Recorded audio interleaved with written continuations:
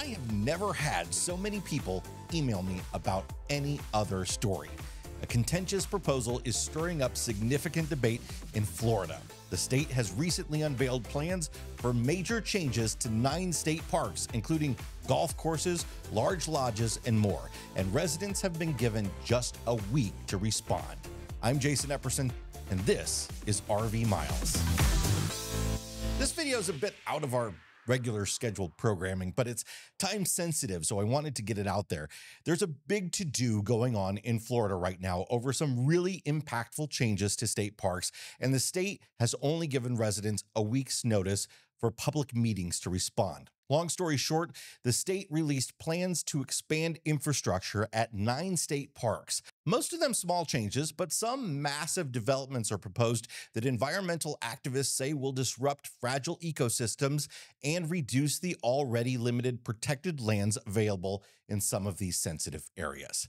The Florida Department of Environmental Protection released on August 19th its 2024-25 Great Outdoors Initiative to increase public access, recreation, and lodging at Florida state parks.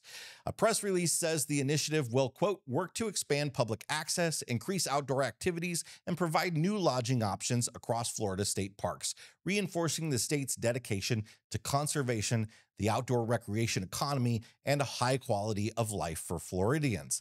In fiscal year 2022 to 23, Florida's 175 state parks attracted nearly 30 million visitors, contributing to an annual economic impact of $3.6 billion and supporting more than 50,000 jobs. Florida's broader outdoor recreation economy generated over $52 billion in economic output and supported more than 460,000 jobs in 2022, according to the release. Quote, under the leadership of Governor Ron DeSantis, Florida has significantly increased its investment in conserving its natural landscapes, acquiring over 260,000 acres, the majority of which are located within the Florida Wildlife Corridor. This cumulative investment represents nearly 20% of the total acres of lands currently part of the Florida State Park system.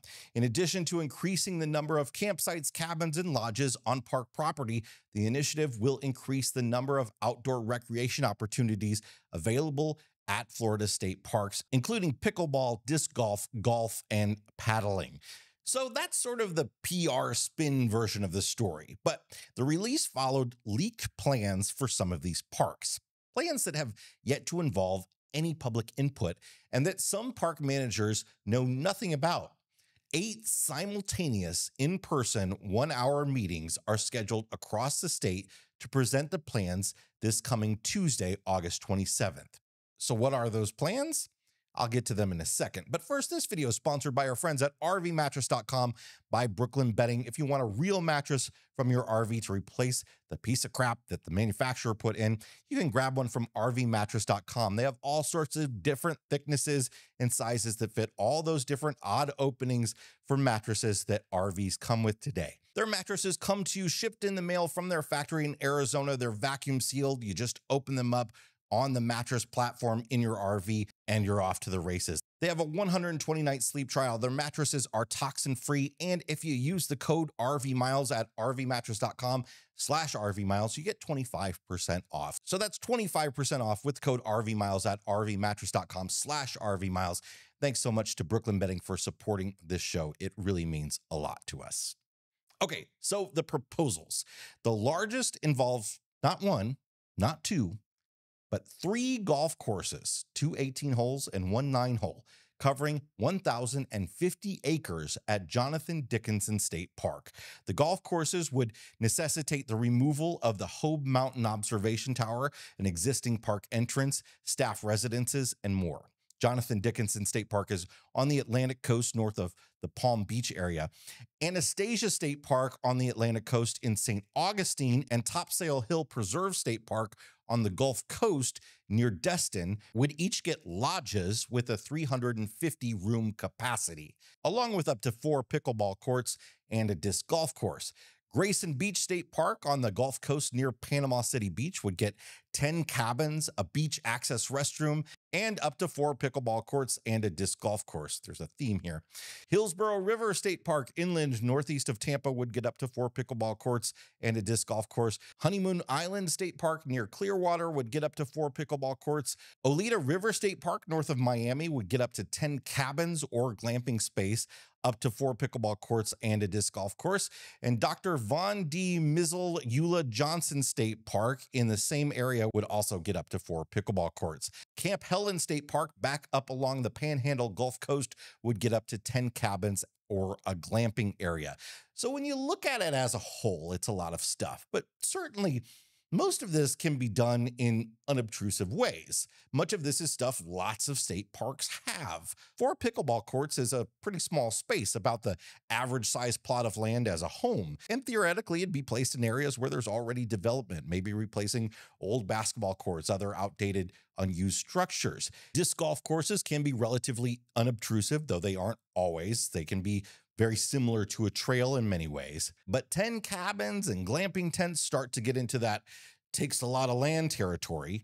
And clearly the big proposals that are drawing the most attention are the 3 golf courses at Dickinson State Park and the 2 350-room lodges at Anastasia and Topsail. 350 rooms is a lot for a lodge. Most of your bigger national park lodges have significantly fewer rooms. Many Glacier Hotel has 215. The Ahwahnee in Yosemite has 97 rooms. Your average modern budget hotel like a Fairfield Inn has under 100 rooms. There's a 7-story Holiday Inn right out my window of the studio here that has 172 guest rooms. So 350, it's a darn big lodge, not quite big city high-rise hotel, but approaching that. The nonprofit Florida Wildlife Federation has led much of the short but rapidly growing fight against the proposals, saying they would, quote, forever alter the natural landscape and passive recreational enjoyment of our treasured public lands. A statement went on to say that these proposed changes are in direct conflict with state law guiding the Division of Recreation and Parks, specifically the policy to promote such character as to emblemize the state's natural values and enjoy these values without depleting them. The negative reaction doesn't stop there, though. Audubon Florida and Friends of the Everglades have called for supporters to write their officials to object. Protests have begun at Jonathan Dickinson State Park, and the public has been flooding negative feedback to elected officials' emails and phone lines. According to an ABC affiliate, city manager David Burcham said the city of St. Augustine was not made aware of the state's bold new plan for Anastasia State Park, one of the parks that would get a 350-room lodge. The city said it needs to review the project to see if it's compliant with the city's comprehensive plan and code ordinances, which the project may fall under since the park is within city limits. U.S. Representative Brian Mast, Republican from Palm City, said the park proposals came without any forewarning. Quote, nobody that I spoke to in government had heard literally one thing about this. Everyone was taken by surprise.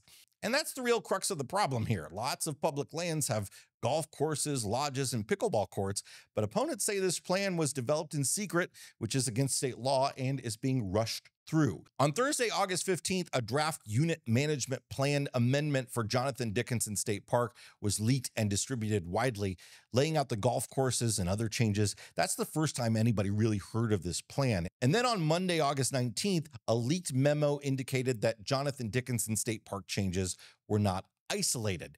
That leaked memo says, quote, in early August, the Office of Park Planning was directed by the Executive Office of the Governor to compose 9 amendments to existing management plans for 9 state parks. The office was directed to drop/hold other tasks and compose these amendments as quickly as possible. Traditionally, management plans and management plan amendments, I'm still quoting the memo here, require general public meetings and advisory group meetings. To fulfill these requirements, presumably as quickly as possible, 8 public meetings across 8 counties are going to be scheduled for August 27th, and 1 advisory group session is going to be held on Thursday, August 29th.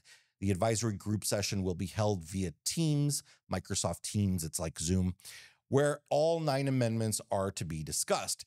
The Office of Park Planning has been directed to play pre-recorded presentations and receive and record feedback at these meetings without answering questions. Following this public engagement phase, the Office of Park Planning will be submitting these documents to the Acquisition and Restoration Council, or ARC, for approval, which would allow the DEP, the Department of Environmental Protection, to begin seeking funding and laying the groundwork for construction.